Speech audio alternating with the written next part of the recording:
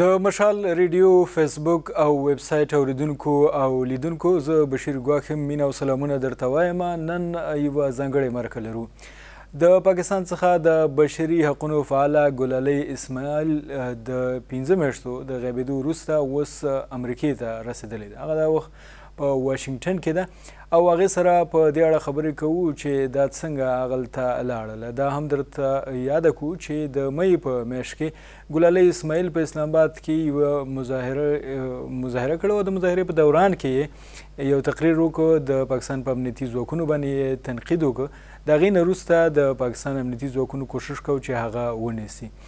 تر ډېره وخته پورې هغه غیبه وه. اوس موږ سره د نیکه مرغه د سکایپ د لارې راغلې ده، د واشنګټن نه موږ سره ملګرې ده. ګلالۍ، اول خو راته دا ووایه چې هغه تاسو چې تقریر وکړه د هغې نه وروسته وشول څه، هغه کیسه راته وکړئ. بیا تاسو چیرته لاړئ؟ زما خلاف چې کوم د پاکستان ملټري اسټابلیشمنټ دا کوم ناروا سلوک دی، دا صرف د هغې تقریر نه ده شروع. دا خبره ډېره زړه ده. دا د کال نه هم ډېره زړه خبره ده چې ما سره یو ناروا سلوک په دې ملک کې شروع شوی و.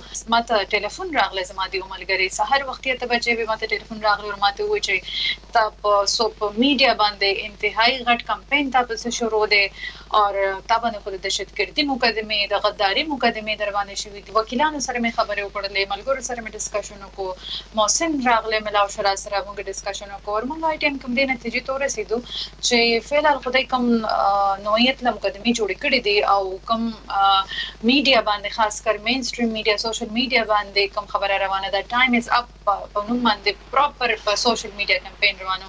نو چې داسې خو وکیلانو هم وایي، ملګرو هم وایي چې د دې خبرې خو هیڅ گنجایش نشته چې دا کله هم دا دی دوباره چې یو ځل دا دی ګرفتاره کړي، دی ته نه پرېږدي. نو تاسو څنګه ووتلې د پاکستان نه؟ زما تصویران د پاکستان په هر بارډر باندې لګولې شوي. زما نوم په موسټ وانټډ کې هلته لګولې شوی. په بارډر باندې خلک ډپلوی کړی شوي د مقصد دپاره چې زه چېرته د پاکستان او خاص کر د افغانستان د بارډر د لارې ونه ځم. زه په دې خبرې باندې پوه هم چې دا لار اخیستل به چې کوم دی نو ځان دپاره یو کار کتل دی او دی ته به د ښه پروپیګنډې کولو لار میلاو شي. نو ځکه زه د سريلنکا په لارې باندې وتلم او د هغې نه پس بیا ما سره چونکې زما پاسپورټ و، ما څخه ویزه وه د امریکې، هلته نه بیا زه امریکې ته راغلم. سريلنکا ته تاسو څنګه لاړئ؟ زما به خواهش ضروري چې زه خپل چې کوم خلکو زه سپورټ کړی یم په دې دومره وخت کې ما سره چې هغوی ته زه نور هم ډیټیل کې ووایم چې زه سريلنکا پورې څنګه ورسېدلم او بیا زه څنګه د هغې نه مخکې لاړلم. خو ډېرو زیاتو خلکو، یو نه دوه نه، ډېرو زیاتو خلکو زما ماله په پروټیکشن راکولو کې، په پاکستان کې دننه ما پروټیکټ کولو کې دی زه په کې لیسټ باندې اچولی وم. زما ملګري، زما ډېر ملګري پاکستاني ریاستي ادارو اوچت کړو. هغوی لیټ په 14-15 غنټې به ورله د بجلي شاټونه ورکول، مسلسل به ورله بجلي شاټونه ورکول او ورته به دا خبره کوله چې مونږ خو هسې هم دا فیصله کړې ده چې مونږ ګلالۍ وجنو. نو تاسو مونږ ته معلومات راکړئ، تاسو به هم پکې فایده میلاو شو، کورونه به درله درکړو، ګاډي به درله درکړو، دا به درله وکړو. نو لکه دی که زه دا تاسو که زه ډېر معلومات در کوم نو چې کوم خلکو زه بچ کړی یم د هغې خلکو ژوند ته به خطره شي او زه په دې باندې ښه خبر یم چې زما د انتقام اخیستلو دپاره به دی زما مور پلار ته نور هم زیان رسوي. خو زما مور پلار ته که څه نقصان رسېږي دا خبره ډېره واضحه ده چې که زما مور پلار ته ذره هم نقصان ورسېده د هغې ذمهدار به د پاکستان ریاستي ادارې تاسو باندې ښکاره باندې د پوز ویان دا وویلې چې دی د ان ډي اس د افغانستان د ان ډي اس استخباراتي ادارې او د هند را سره تعلق لري. تاسو څه وایئ د په جواب کې؟ ما ته د نن ورځې پورې پته نشته چې د ان ډي اس what does it stand for یا what does it stand for. دا راته د دې پی ټي ایم شروع کېدو نه پس پته ولګېدله چې ښه دا د متحدي ملکونو انټلیجنس ایجنسیانې دي. بل دا چې د پاکستاني ریاستي ادارې کې تا سوچ کوئ چې مونږ د هغوی په کار کې خنډونه اچو نو مونږ خو د انساني حقوقو او د امن مبارزه کوو. که زما سوال دا دی چې آیا د انساني حق دپاره او د امن دپاره خبره کول د هغوی په لارې کې خنډونه اچول دي نو آیا د دی ګول څه دی؟ که د دی ګول دهشتګردي، د دی ګول چې کوم دی نو د امن خرابولی، خلکو ته نقصان رسولی، نو بیا به زمونږ خبره دی ته خنډونه ښکارېږي، بیریټ ورته ښکارېږي. که د دی مقصد د امن نه خلاف وي زمونږ د امن اواز دی، زمونږ اواز خو د انساني حق اواز دی. زمونږ خو ګلالۍ اوس چې تاسو هلته په امریکا کې تاسو باندې به دا سوالونه بیا بیا راپورته کړي. تاسو مخکې خبره کوله چې اوس الریډي شروع شوې ده، تاسو پسې خلک خبرې کوي، نو خلک خو به دا خبرې کوي چې تاسو لکه اوس مثلا پښتون ژغورنې غورځنګ نور غړي دي، مشران دي، هغوی هم ډېر زیات مشکلات ولیدل، خو هغوی دننه په پاکستان کې دي، عدالتونو ته لاړل، کیسونه یې وکړه. تاسو باندې به خامخا دا پوښتنه راپورته کېږي چې تاسو ولې لاړئ د دې ځای نه، بیا امریکې ته لاړئ، هغه ملک ته چې پاکستان کې د هغې باره کې ډېر زیات سازشي تیوریانې دي، کنسپریسي تیوریز دي، نو خلک خو به خامخا په تاسو باندې سوالونه راپورته کوي. پښتون تحفظ موومنټ یو مزاحمتي تحریک دی. مزاحمت څه ته وایي؟ مزاحمت دې ته وایي چې کله ریاست درته در باندې جبر کوي نو د هغې جبر خلاف ودرېدلو نوم دی، هغې جبر ته سر ټیټولو نوم نه دی.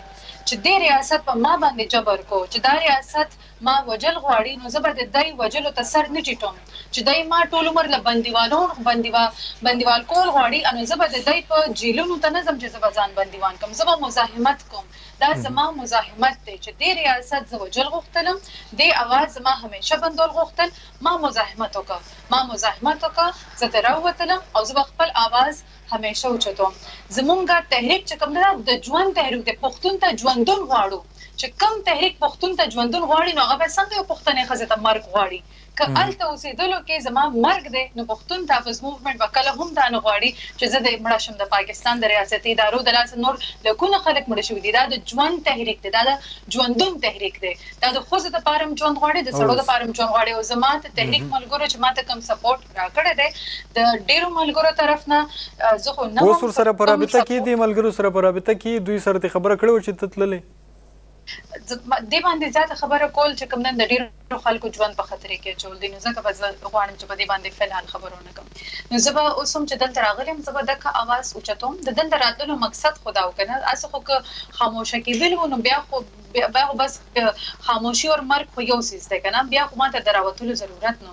د بهر راوتلو مقصد هم دا دی چې زه خپله مبارزه جاري وساتم. داسې یو ماندار ته اوس په وخت چې هم دلته زه ولې راغلم، ما سره ویزه صرف د امریکې به، ما څخه د بل ملک ویزه نه وه په پاسپورټ باندې، نو د دې په وجه باندې زه دلته راغلم. او اوس چې زه راغلم دې ځای کې نو د زمونږ د خطې باره کې چې کوم فیصلې کېږي دا یاد ساتئ چې هغې کې د امریکې یو ډېر غټ اهم کردار دی.